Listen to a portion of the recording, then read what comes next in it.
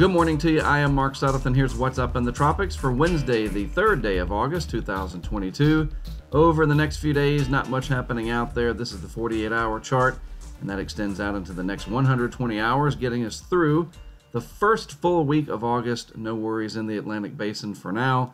All of the activity is in the Eastern Pacific, and we have Georgette out there, the remnants of it anyway. That area in yellow, not really too concerned with that. The area in red should stay off the coast of Mexico. So why is the Eastern Pacific so busy? Let's take a quick look at the upper level winds. This is way up at the 200 millibar level of the atmosphere, about where commercial airliners fly. And you look right here, this is an upper level area of high pressure, an anticyclone aloft, and that provides sort of an umbrella that protects tropical systems from being sheared. You see these streamlines down here. Those are winds coming out of the east. They are not particularly strong, and so there's just this sweet spot in the Eastern Pacific. It's interesting, too, because it's pretty much the only place along the entire globe where tropical cyclone activity is prevalent right now. Who would have thought? You know, the Western Pacific is dead, the Atlantic Basin is dead for now, and the sweet spot, as I said, here in the Eastern Pacific, where the upper-level winds are pretty conducive for development. And we can see that if we go down a little bit in the atmosphere and put this into motion. This is the 850 millibar level, or about 5,000 feet up, a little bit under a mile. And you can see these areas of vorticity or energy coming together. And that's one system there.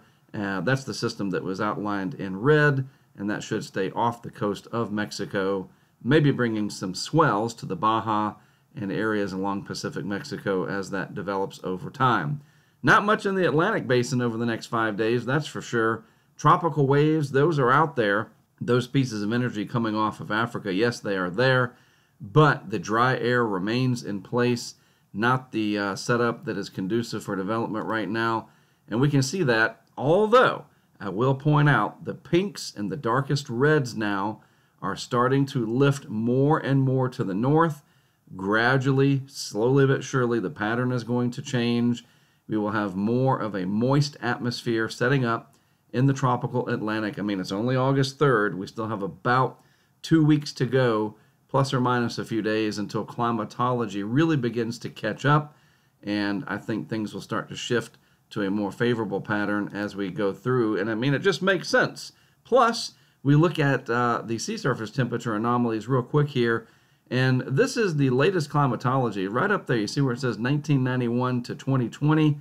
That is important. It is the latest climatological 30-year background state. And even on that particular background state, you know, you have to have a departure from an average. Well, what makes up that average? In this case, 1991 through 2020. And look at all those reds and oranges in the Eastern Atlantic now starting to fill in a little bit more. And that tells us that eventually, once things do become favorable in the atmosphere, that the ocean will be ready as well, and we'll probably have a flurry of activity as we head towards the middle, and more than likely, honestly, the end of the month of August. That's typically when we will be looking for activity anyway, and that's what I expect to happen. All right, well, that is it for me for today. Have a great rest of your mid part of the week. I'm Mark Sudduth, HurricaneTrack. Appreciate you tuning in to What's Up in the Tropics. I'll be back with more for you tomorrow morning.